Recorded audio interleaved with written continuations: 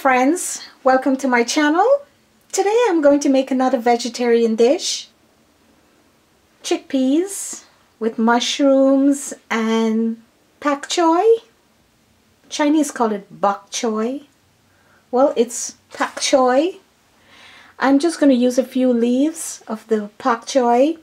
I hope you like this video. You will subscribe to my channel and let me know what you think. So let's do it. So I'm going to pressure my chickpeas, and this is 1 pound of chickpeas that I had soaked overnight. I won't be using all of this today. I'm just going to use some of it, and the remaining I'm going to put in a Ziploc and put it in my freezer to make another dish some other day. In this pot I'm just going to go ahead and put the chickpeas. I had it soaked, washed, and drained. I'm going to add some hot water, half a teaspoon of salt, and I'm going to cover my pot and put it on the stove. In this pot I'm going to add 2 tablespoons of canola oil. I'm going to fry the onions first.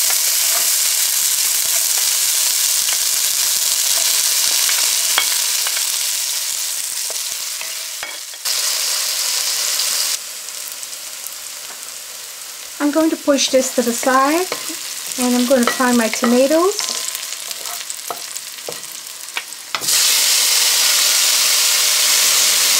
I've cooked the tomatoes for about 2 minutes just to release the sugar. And I'm now going to add my peppers. I'm using half of a green chili pepper.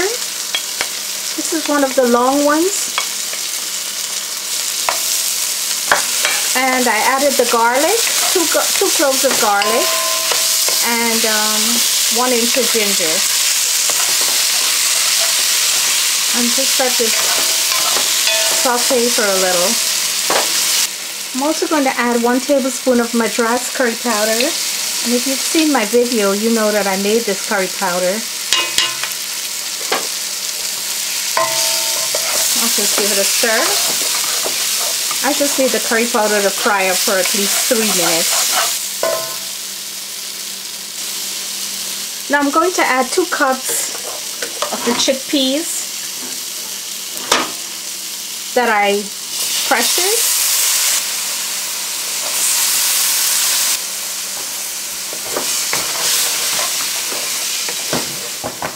Give it a stir.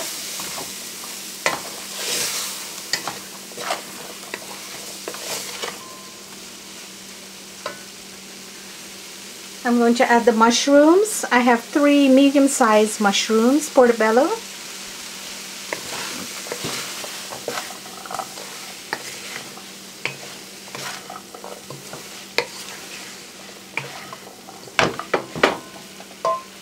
And I have the stems from the bok choy or pak choy, whatever you want to call it. Just add that in also.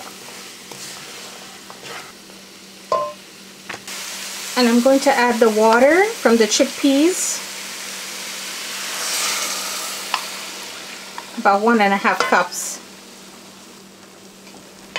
I'll give it a stir.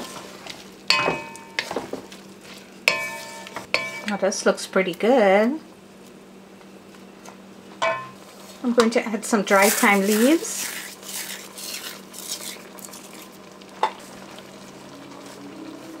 Some oregano. A little bit of basil, some paprika, and some black pepper. Okay, I'll give it a stir.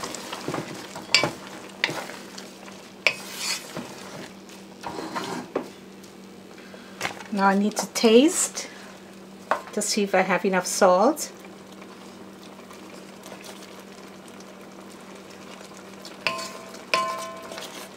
And I need to add a little bit of salt. So I'm just going to add about a half a teaspoon. I'm also going to add some green onions and some parsley.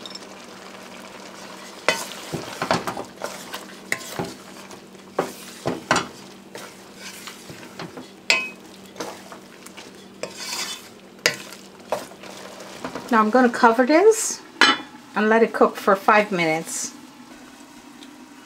So it's been about 5 minutes, and I want to check the chickpeas.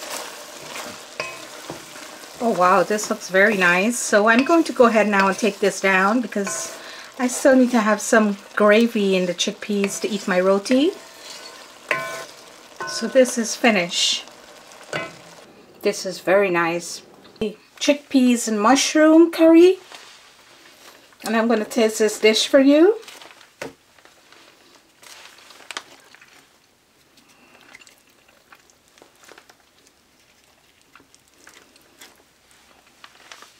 This is very nice.